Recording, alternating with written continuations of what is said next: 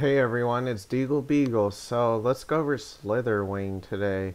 People probably think this is more of a not so great Paradox Pokemon because of its typing and moves and everything, but I think it could be pretty decent if used in the right way. But it does kind of remind me of the Sandy Shocks Pokemon where you can use a move like U-turn or Volt Switch to switch out a lot and keep harassing them and stuff, but also have decent moves if you have to stay in.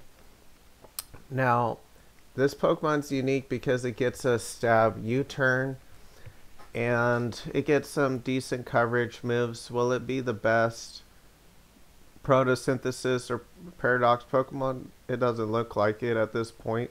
Maybe possibly later, but for right now, no.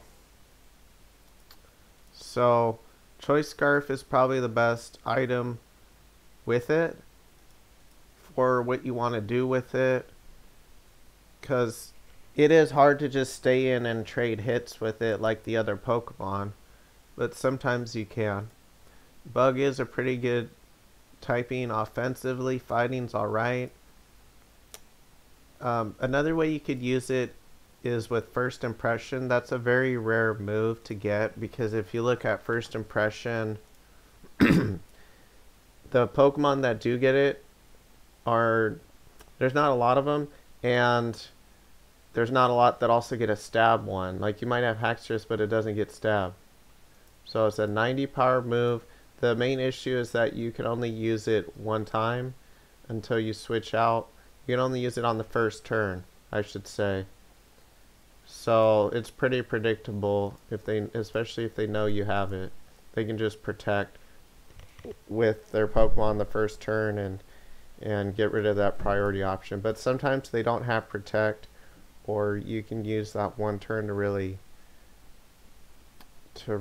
put them in a bad spot, to force them to have to protect or die, and then they can't use that Pokemon, let's say offensively, to attack you.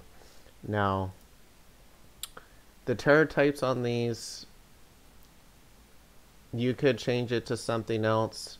I would probably use some sort of offensive one, considering how you can U-turn a lot of times to get out of a situation where you would be hit with an attack, even though you got to be careful with U-turn because they could just protect with the Pokemon you're trying to U-turn against and then hit you with the other one. So you might have to switch out manually in that case, or just attack the one that you think it's not going to protect. Okay, but for this one, if you're Sash, maybe you don't need a defensive Terra because you have Sash, but Steel isn't just a defensive Terra. You can use it offensively as well. That's why I was thinking you could use a Terra type like Steel for coverage, offensively and defensively, against stuff like Flutter Mane is weak to Steel. And I originally thought of Steel actually mostly for the offense, because I was noticing one of the biggest issues with Slitherwing is its offensive typing. Bug and fighting, Bug doesn't add a lot of coverage to fighting or vice versa. So that is one of probably the biggest drawback with it. It's not that it has really bad defensive typing, even though it is 4 times weak to flying. It is really bad if they have like Talonflame or something, which has priority, especially versus the Scarf one. Talonflame is going to be very common, especially after San Diego Regionals when it showed it was really good. I already knew it was really good. I felt like it was underrated because it's like Murkrow, except it has more power and it has a... I mean, Murkrow does have Sucker Punch, but it doesn't have a priority Brave Bird for a turn. And it doesn't have... It just doesn't have what Talonflame does with its high speed and stuff, too. I really like Talonflame. Now, but for this Pokemon, Terra Blast Steel gives it some decent coverage. You could possibly use a different one like Ghost, but that wouldn't give you the defensive resistances. So I was just thinking Steel probably is the best of both worlds. Defensively and offensively, it resists flying, psychic, and a few other moves. It still is weak to Bug, But overall, you're reducing a lot of your weaknesses if you use steel. And then you could use booster energy with it, basically the same type of one. The speed, I probably would use adamant with it because, well, on this one maybe not. We'll have to see the average speed, but usually if you look at the speed tiers, it's not that often you'll have a Pokemon between the low 100s and like Goldango speed. So you might have, I mean, even Tyranitar is usually like not much speed EVs. And Sylveon and stuff usually is not max speed either because they need bulk. So really, it's like the low 100 or even more like 90 speed around there. There's not much in between that besides like Pelipper and I guess Brew Bonnet now that you'll have to worry about. Dreadnought usually has Swift Swim. Scissor has priority. Goth is usually not max speed. Corviknight's not used a lot. Neither are these other Pokemon. So really, besides Goldango, you might have some Rotom, but they're not usually max speed either. So besides like Goldango's speed and 90 speed, there's not a lot between 90 and 149 unless they do raise their speed, but usually they don't because they feel like they need bulk. So personally, I would actually even probably put a little bit lower, but I don't know because Tauros is, where is Tauros?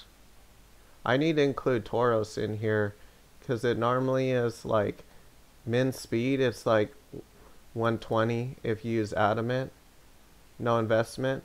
I think it's on my other speed tier list